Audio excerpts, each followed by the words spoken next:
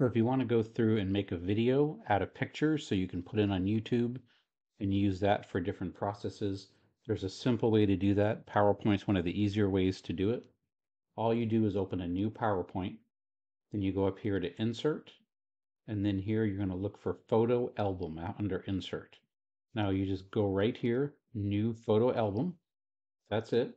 And then you search for File Disk, and it's going to load up. And then I'm going to grab some homes. So these are homes for a property for sale. Let's say that I've talked to the agent and it's good to go. It's my listing. I'm ready to sell it. I take all these homes and I drop them in all those pictures. I just hit Control A or Command A if you have an Apple, and it gets all of them highlighted. And then I hit Create and it loads up. You see now I have all these homes here in my photo album.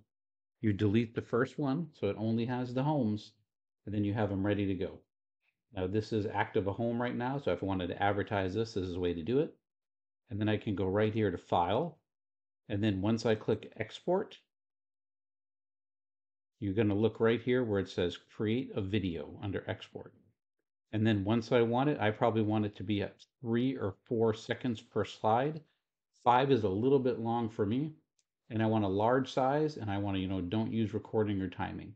So I'm going to go here and hit Create Video, and it's going to go through. I'm just going to put it into Documents, and I'll call it Test Video, just so I can know where it's going in the downloads, I mean. So I dropped it into Downloads, and that's exporting the video. You can see at the bottom that it's automatically exporting it, and you can see it's pretty fast. We have a good computer here, so it's moving pretty quick. And then you just have to wait for that video to export. Now for me, when I did the video, now it has no sound or anything else. So what I like to do is I'll take my computer here. Let me show you how I do this. And I'll make a new one. And this is just a program called OpenShot, which is a free open source program. So you can see right now the video is exported, so I'm ready to go on that. I open my OpenShot, I hit the green button for plus, it opens up. I find the video, which again, remember, was in our downloads. I'm going to go right here to downloads, and here it is, and it's going to be right here. All you have to do is drag it in there. So here's my video, just over a minute and a half about. Now, once that's ready to go, I want to put some music. I don't just want the video to be pasting through. So I'm going to go here and hit the plus.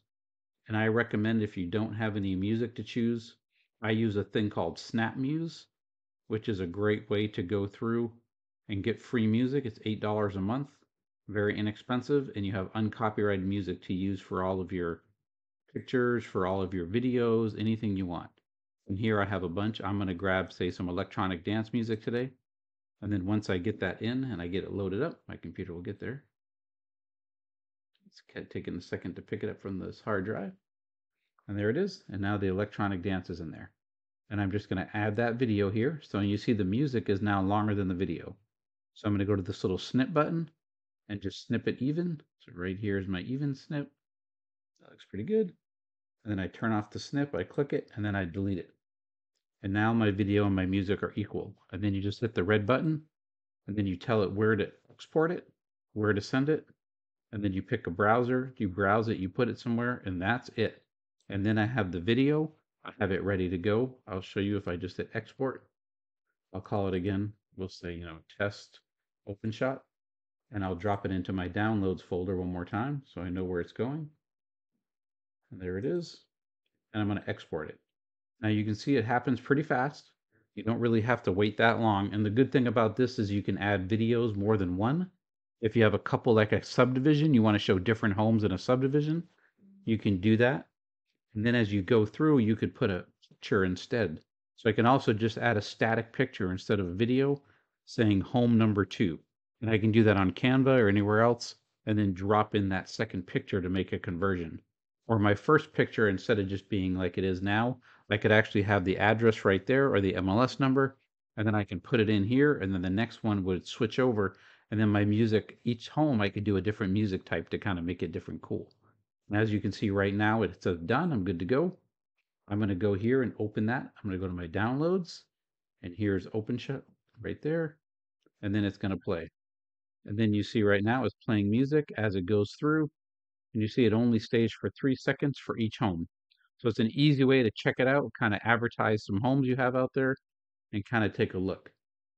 and see what you have and what you can advertise. It's simple, it's free. All these are free programs. OpenShot is free, it doesn't cost anything. PowerPoint, of course, when you have Microsoft Office, you have that. Easy way to turn that into a nice video, and you can easily you see it took 5 minutes there. We put together a video, the longest part is downloading the pictures, making sure it's a good house, making sure you get permission and everything, and then you can have fun with it. Hope that helps. Talk to you soon.